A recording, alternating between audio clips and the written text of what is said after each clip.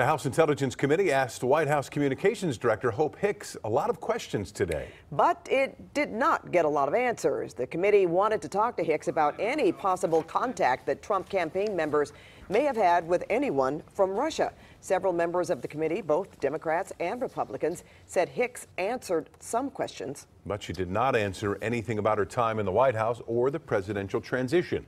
A source familiar to the testimony told CNN Hicks said that was in accordance with a White House request.